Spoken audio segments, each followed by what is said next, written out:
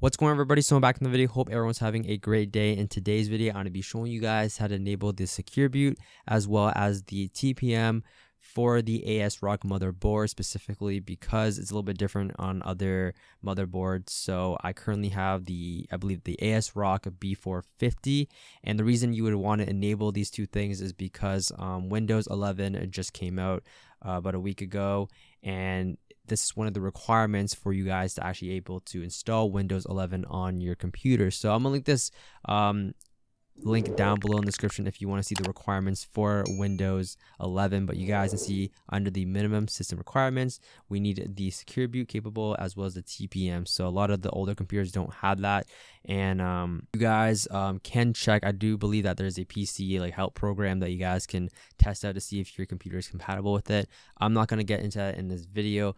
This is specifically on how to enable the secure boot as well as the TPM. So let's get into that right now.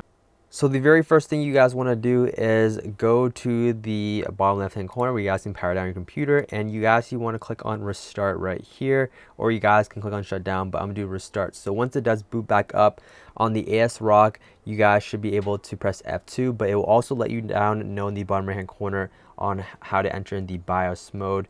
So it should be the delete key right here on your keyboard or the F2 key. So I'm gonna spam the F2 key, but I'm gonna show you guys what I mean by there's a little message in the bottom right hand corner. So once we see that message, so you guys see right there, it says press F2 to delete to run in the UEFI setup. So I'm spamming the F2 key currently.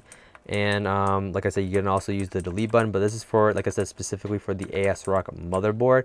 And once you guys are in the BIOS mode right here, you guys can go to the advanced tab right here, so the third tab.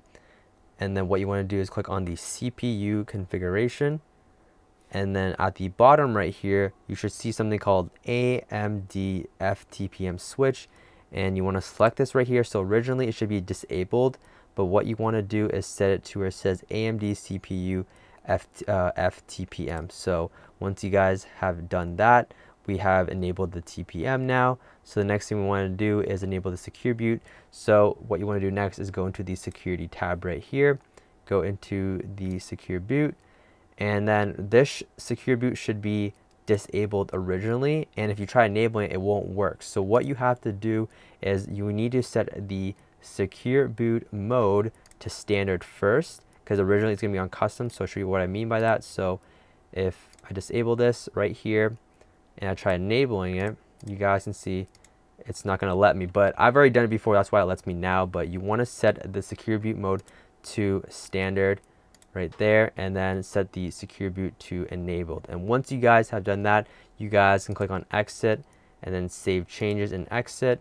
And then after that, you're going to be able to install Windows 11 without any problems. This shouldn't say your PC does not meet the requirements.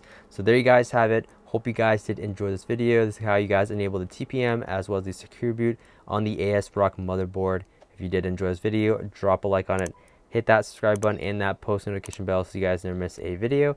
And that's basically it, and I'll see you guys in the next one.